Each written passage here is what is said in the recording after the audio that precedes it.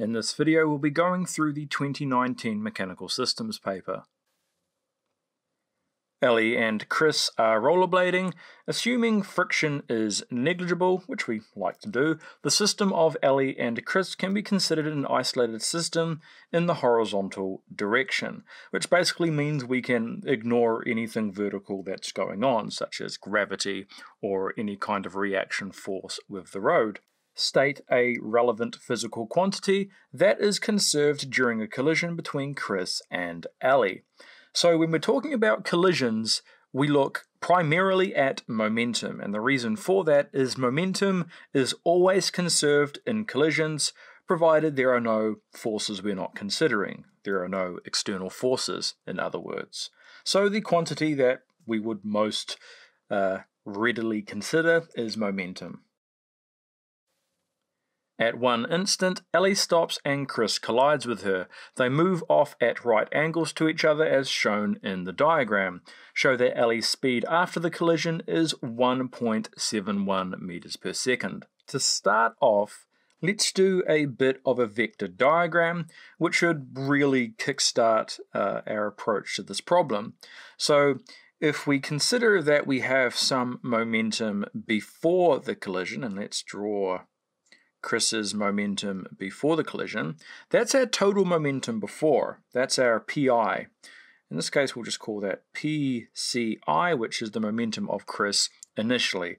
That's the notation that I always use. Now, because of conservation of momentum, and we can assume that there are no external forces, it kind of clued us into that in the setup for this question, this vector must equal the after vectors. So our vector of Chris upwards, so I'm drawing this one now, and our vector of Ellie, which goes downwards like this. So this is our momentum of Chris finally, and our momentum of Ellie finally. And we of course are given that it is a right angle between these two. It doesn't often happen in the real world, it's just a nice little thing that allows you to use simple right angle trigonometry. And by now you should hopefully see that we're heading towards a bit of Pythagoras, where PCI is our hypotenuse, and our PCF and our PAF are our opposite and adjacent. It doesn't matter which way around in this case. So, via Pythagoras, we can of course write PCI squared equals PCF squared plus PAF squared. Okay, so since we are interested in Ellie's final momentum, and specifically her final velocity, I'm going to first rearrange this for Ellie's final momentum. To do that, I'm going to roll two things into one. I'm going to subtract PCF squared from both sides, and I'm going to swap the sides around. I'm now going to square root both sides, which solves for Ellie's final momentum.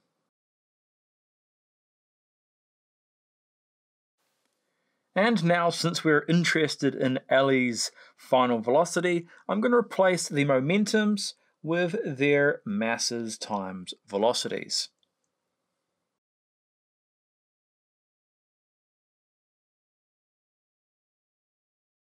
My final step in solving is to divide both sides by MA.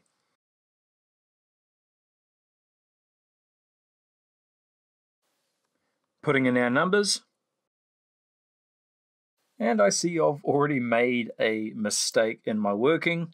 This symbol here should be a minus.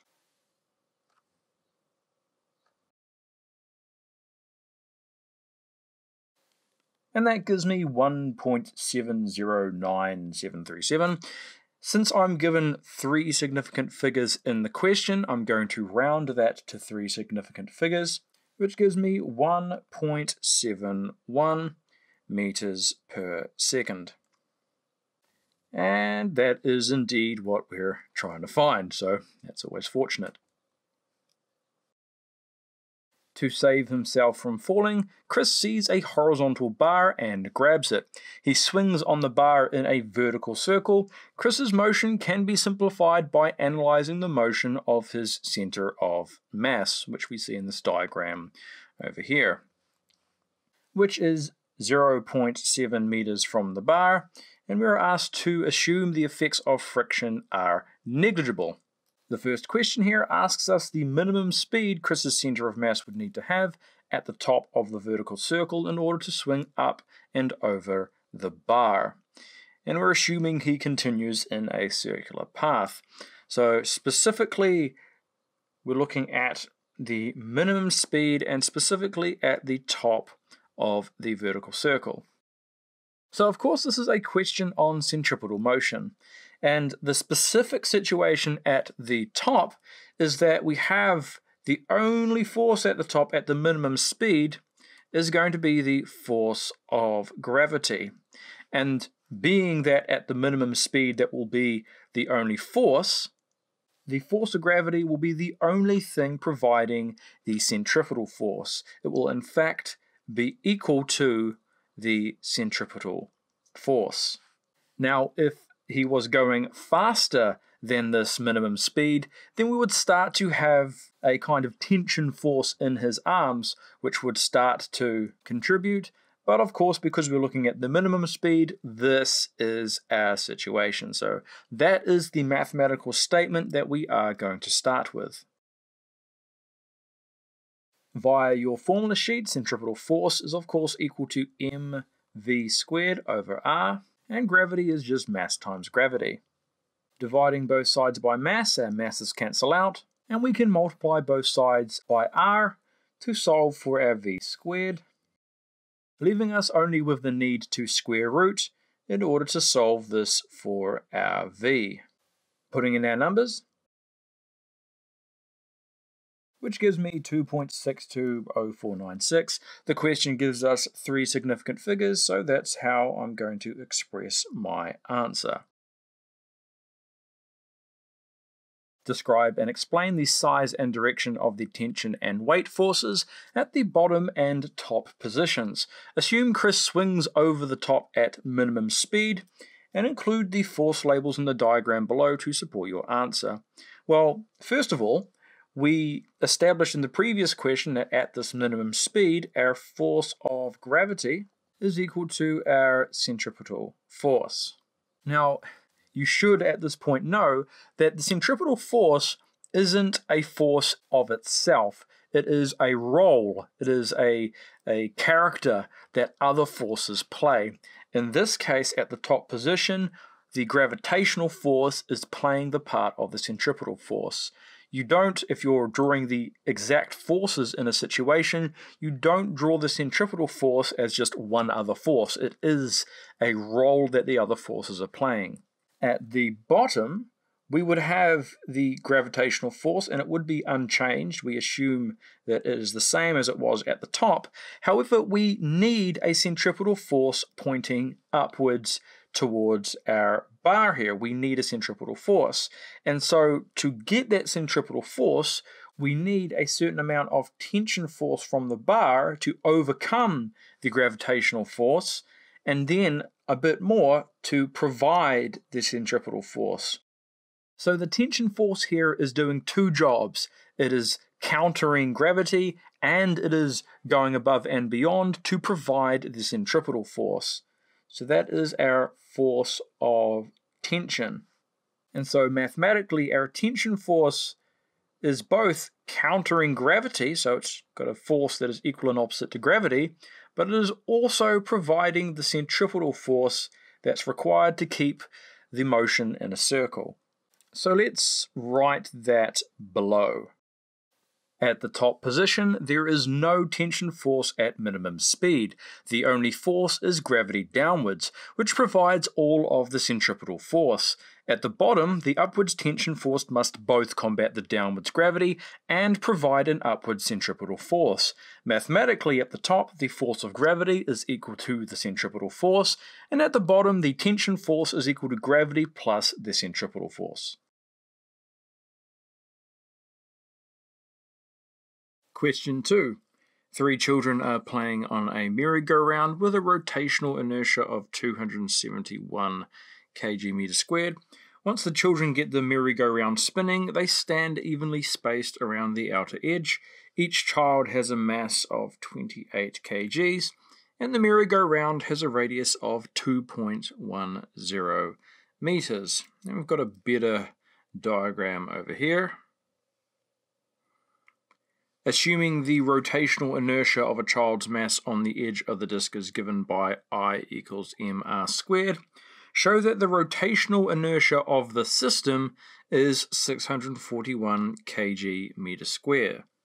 So essentially what we're doing here is we are taking the rotational inertia of our merry-go-round and we are adding the rotational inertia of the children. And we do that using the formula mr squared, where we need to multiply that by 3 because of course we have 3 children. So let's do that.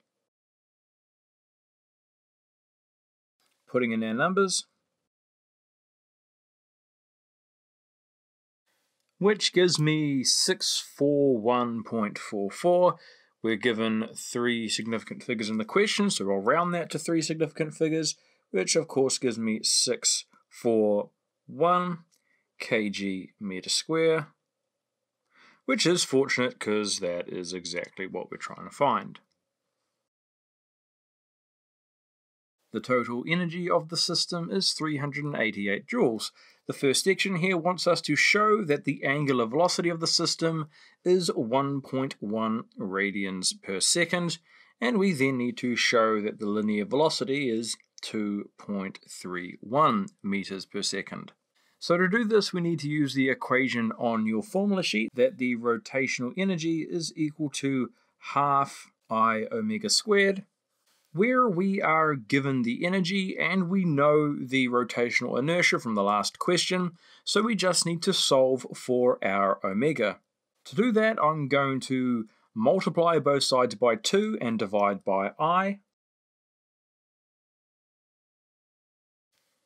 And now I'm going to swap both sides around, so I have the omega on this side, and then I'm going to square root both sides, which lets me solve for omega.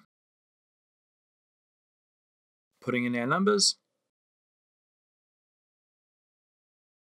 indeed gives me 1.10 to 3 significant figures, and units of radians per second. Next up, we need to show the linear velocity is 2.31, which we can do knowing the radius is 2.1, as we've got from above here. So the radius is 2.1. I'll write that there so I don't have to scroll up for it.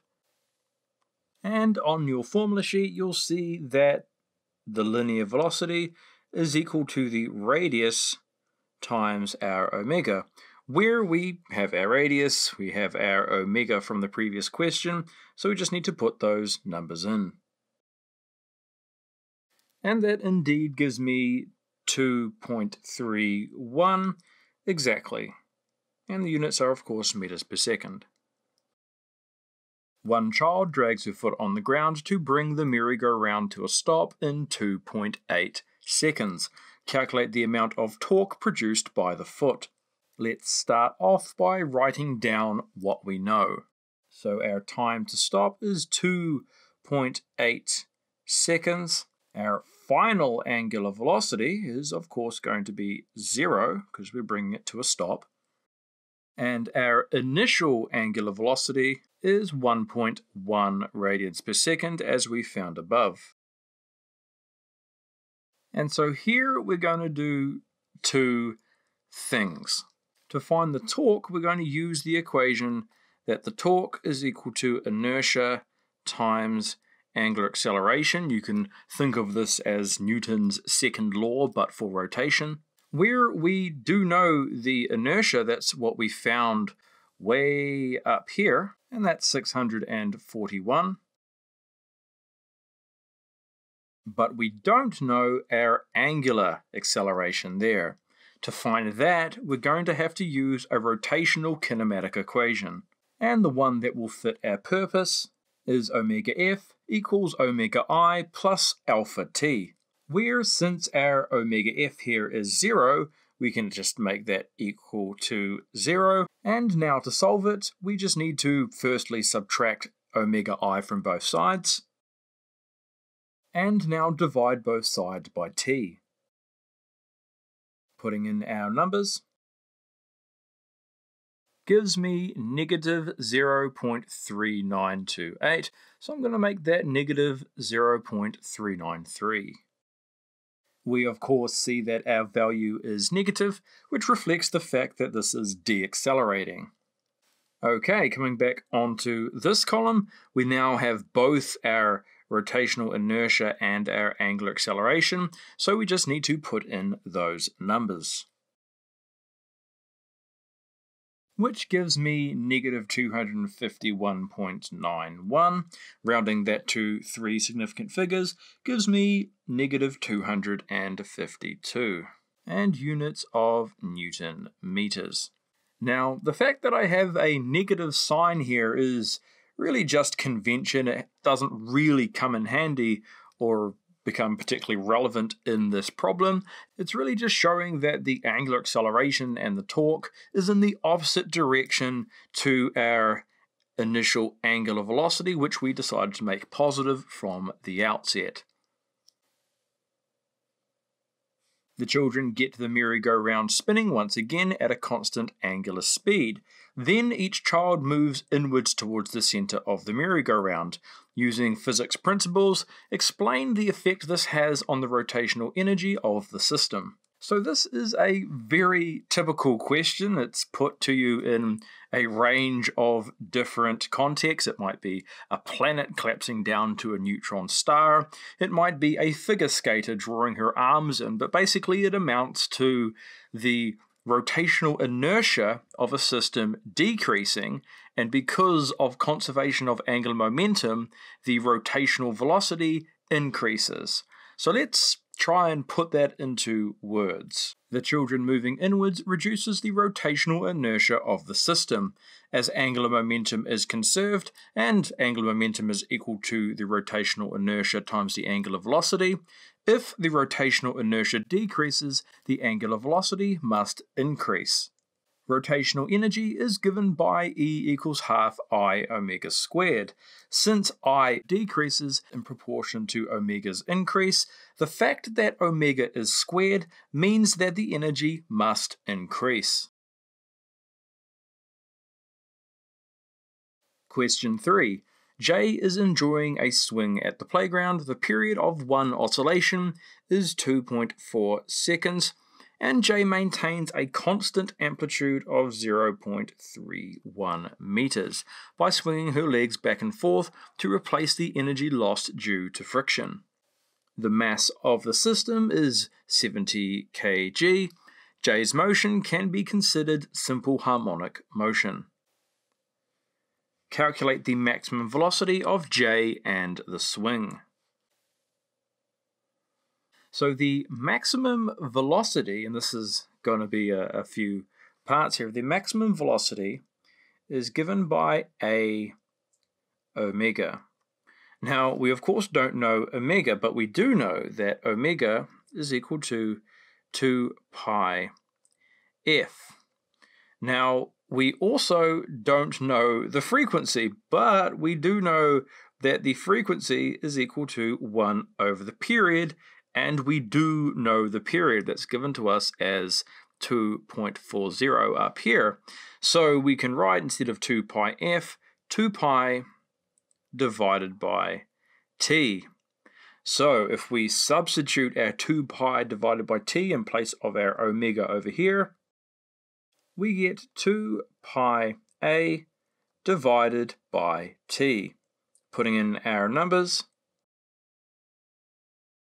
gives me 0.81157. Because we are given 3 significant figures in the question, I'm rounding that to 3 significant figures, which means that's 0.812, and it's a velocity, so it's meters per second. use a reference circle or other method to determine how much time J's displacement is greater than 0.2 meters from equilibrium over one period.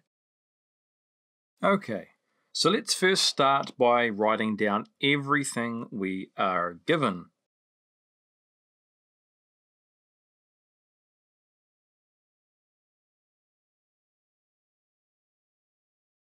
Okay, let's draw a reference circle, or at least I'll do my best attempt at a circle. Alright, that's about as good as that's going to get. And so the displacement that we are interested in is 0.2 meters. So if our total amplitude is 0.31, then that means that this distance here is our 0.31. And so let's say our 0.2 is roughly about here. And symmetrically down the bottom. So we want to know the time here and the time there. And so if we can think of this here as a right-angled triangle, it's always handy when we have those, we want to determine this angle here, because that angle here is going to give us the proportion of our 90 degrees that we are over our 0.2. If we multiply that by 4, then we get our total angle over which we are over our 0.2, and then we can simply do a bit of ratios to relate that to the period and find the time. So let's get down this pathway. This is a doozy of a question.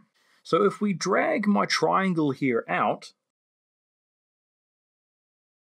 we know that this length here is 0.2 meters, and the hypotenuse here, this hypotenuse is our amplitude, so that is 0.31.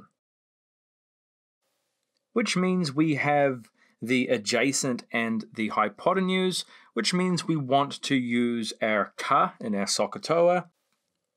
Cosine of our angle is equal to our adjacent, which is 0.2, divided by our hypotenuse, which is 0.31. Solving that for our angle is just a matter of taking the inverse sine of both sides, which gives me 0.8695 radians, and I'm going to round that to 3 sig figs, which gives me 0.870. Now note, of course, that this angle that we've just found is really a quarter of our total angle above the 0.2, so I'm just going to note that in now so we don't get confused about that. On your formula sheet, you'll see the handy equation that our omega is equal to our angle over our time. Rearranging this for time, and replacing our theta, our angle, with 4 times our quarter angle. Putting our numbers in. Now we didn't actually calculate our angular velocity, so let's just go upstairs and do that. So if we put in our numbers, we have our 2 pi divided by our period is 2.4, put that into our calculator, and I get 2.62, which gives me 1.3282, which I'm going to round to 3 significant figures, and gives me 1.33 seconds. J stops swinging her legs when the swing is at its maximum displacement. On the grid below, sketch a graph of her displacement over the next 3 periods. Include values for the time and for the initial displacement at t equals 0. So there's a couple of things that they're wanting to see here. They're wanting to see that you've started from the correct initial displacement, and that you've shown an understanding that the wavelength over time isn't going to change, and so that the period over time should not change either. So our period was 2.4 seconds. So I'm just going to mark that every 5, which I'm doing somewhat arbitrarily, but I am going to indicate that that is 2.4 seconds, which should keep the markers happy. Now our initial displacement is going to be our amplitude of 0.31. And we can just start up here and just mark that down, that is 0.31 meters. And so if I just sketch out where I want my peaks to go, we want this to reduce over time. Let's say I want it reducing in this kind of a pattern. Doesn't really matter as long as you show that it has some sort of kind of exponential decrease. And let's try and make that symmetrical on the other side. I'm not going to worry too much about that though. Essentially, whenever you do any kind of diagram like this, it is a sketch. Don't bother busting out your ruler for it. And if we kind of complete our dotted lines, and that should be good enough. J moves to a new swing that is a tire hanging vertically on a single chain. The system is a conical pendulum. J travels at 2.6 meters per second around a circle of radius 0.411. The total mass of J and the swing is 70 kgs. Assume friction and the mass of supporting chain are negligible. Calculate the tension in the chain supporting the swing and the angle of the chain from vertical. Okay, so if we're going to do our force diagram on our tire here, which looks suspiciously like just a ball, but hell, we'll call it a tire. We'll have a tension force pulling upwards here, and we'll call that Ft, force of tension, give it a little vector hat. We'll of course have a force of gravity going downwards. And I'm going to like tentatively put this in as like a dotted force. Dotted because it's not a force that actually exists. It's a role that a force plays. In this case, it's the tension force, but that is the centripetal force, okay? So the centripetal force is not a force that actually exists in itself. It is a role that other forces play. Nevertheless, we're going to make a sweet little right-angled triangle out of that. So if we look at our tension force, and we've got that going up at that angle there, the vertical component of this tension force is countering gravity. It's stopping the tire from being pulled down. And so it is in fact equal to gravity. And the horizontal component here, the leftover component, the unbalanced component, is providing the centripetal force. So this is our tension force, this is our gravity force, and this is our centripetal force. We have a right angle between our centripetal force and our gravitational force. And so the angle that we're trying to find is, of course, this angle here. It is the angle between the gravitational force and the tension force. Now, out of these three forces, the forces that we can most readily calculate is the gravitational force here. We can do that knowing just the mass here and multiplying that by the gravitational acceleration, 9.81. And the centripetal force here we can find rather easily just by knowing that it's going at this speed and it's got that radius, and mv squared divided by r is going to be that force. We'll get onto that in a moment. So we have here our adjacent and our opposite, which means we are going to use tan. That tan of our angle that we're trying to find is equal to our opposite side, which is in this case our centripetal force, divided by our gravitational force, our adjacent. Now, to find our gravitational force Fg is just our mass times gravitational acceleration. And both of those we have, we'll just throw that into one big happy equation in a moment. And our centripetal force is equal to mv squared over r, all of which we have, and Fc, and we'll throw that into our equation now. And so it'll be a nice big fat algebraic mess, but we will at least get mass cancelling out quite nicely. So let's solve for our angle and make our substitutions for our forces. So our angle is, of course, our inverse tan Fc over Fg. Substituting our values for our forces that we've just written up here, where our masses cancel out, and we didn't even need that 70 kgs. In fact, I don't recall using the 70 kgs at any point in this exam. And doing a little bit of simplification, our r can live down the bottom with our g. Now all that's left is to put in those numbers.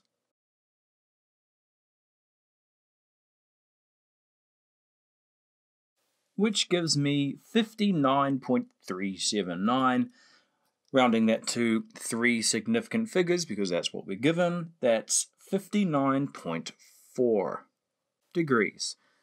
Always check that your calculator is in radians or degrees depending on where it should be. That will be one thing that will trip you up a hell of a lot of the time if you're not paying attention. And we're done.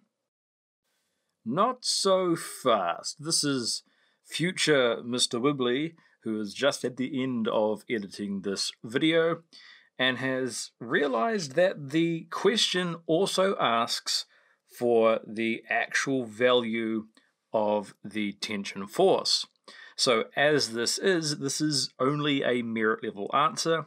We need to find the value for the tension force. And there are a number of ways that we can do this now that we have the angle 59.4.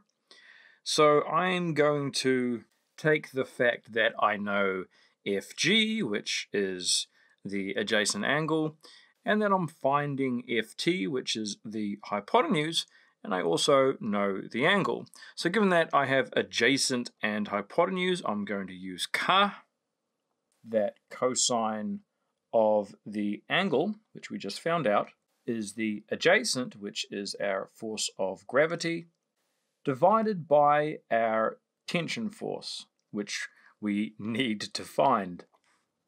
Solving that for our tension force,